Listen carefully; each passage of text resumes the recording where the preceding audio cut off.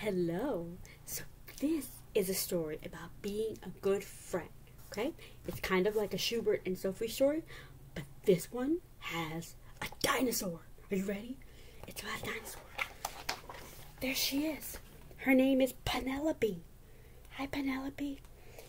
The name of the story is We Do Not Eat Our Classmates. Okay? And Penelope says, hey kids, you won't ever be eaten by a dinosaur, I promise. They're totally extinct. So this story is pretend. It's not real. Penelope Rex was nervous. It's not every day that a little T-Rex starts school. What are my classmates going to be like? Will they be nice? How many teeth will they have? This was very important. So she's nervous about school. Penelope's mom bought her a brand new backpack with ponies on it. Ponies were Penelope's favorite because ponies are delicious. Penelope's dad packed her a lunch of 300 tuna sandwiches and 1 apple juice. Can you eat all those sandwiches? No. That's so silly. Finally, the big day came. And Penelope Rex was very surprised to find out that all of her classmates were... What do you think they were? Were they dinosaurs? Were they dogs and cats? What do you think that her classmates were? Really? Alright, let's see. Children! They were people, just like you! Oh my gosh, there's her class. There's her teacher. And there's her classmates. So she ate them because children are delicious.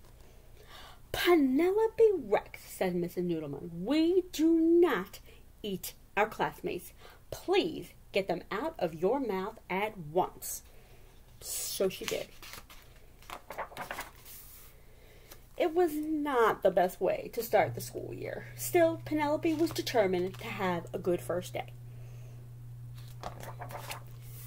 She tried hard to make friends at recess.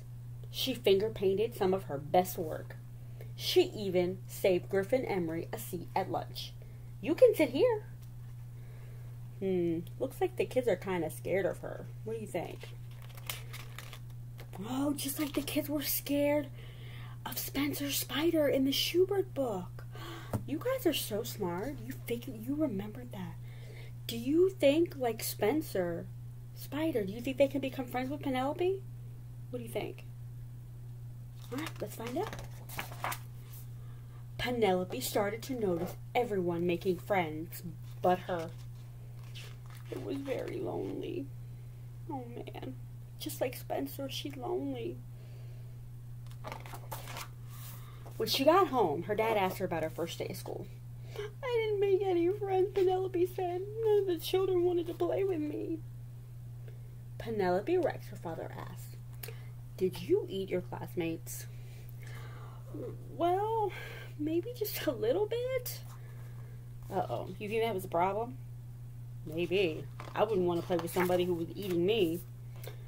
Sometimes it's hard to make friends, said her dad, especially if you eat them. You see, Penelope, children are the same as us on the inside, just yummier. That gave Penelope a lot to think about. The next day, Penelope tried really hard. But poor Penelope, she could not stop herself from eating her classmates. Mrs. Noodleman, Penelope ate William again. And they were all afraid of her. Oh, no. Uh-oh.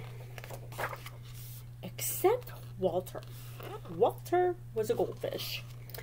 So Penelope tried to make friends with him. Will you be my friend? You think, is Walter going to be her friend? Oh, jump! Uh-oh. The fish tried to eat Penelope. Ow! He's eating my finger! Ow! Oh my gosh, that fish is eating Penelope's finger. Once Penelope found out what it's like to be someone's snack, She did not eat the children anymore. See, she got a hurt on her finger. But still, the children are not afraid of her anymore because she's not eating them anymore. She stopped eating her classmates, even when Cece spilled barbecue sauce on herself. And so Penelope made friends. Found you! Want a brownie? I helped make them. So they all played together and shared and had fun together. Now, even when the children look especially delicious, she peeks at Walter and remembers what it's like when someone tries to eat you. And Walter the goldfish stares right back at her, licking his lips. He wants to bite her. Silly fish. Because dinosaurs are delicious. What a silly story. So just like in that story, the kids had to learn how to be friends with a new person, right? So just like Sophie and Schubert and their friend had to learn how to be nice to Spencer the spider, the other kids had to learn how to be friends, and Penelope had to learn how to be friends together, right? Aren't those great stories? I like them too. All right, bye guys.